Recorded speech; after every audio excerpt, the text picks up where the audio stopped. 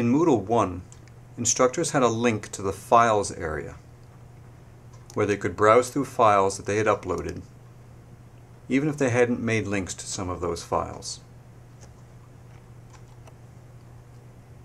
In Moodle 2, there is no Files area. The only way to upload files is through the process of creating a link for your students. You can create a link to a single file or to a folder of files.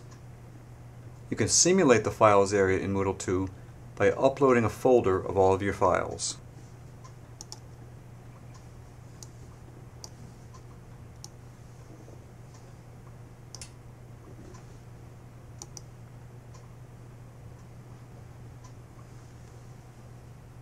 If you don't want your students to see all of those files, you can keep that folder hidden.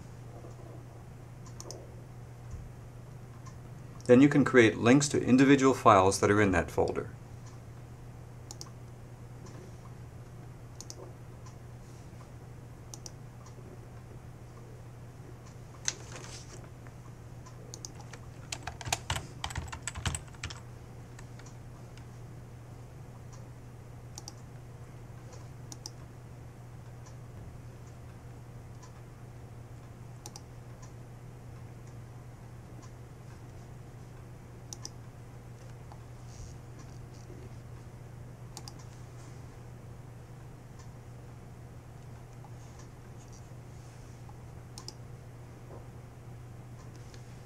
Here's the link to a file that's in the folder called Archive, even though the Archive folder is hidden to students.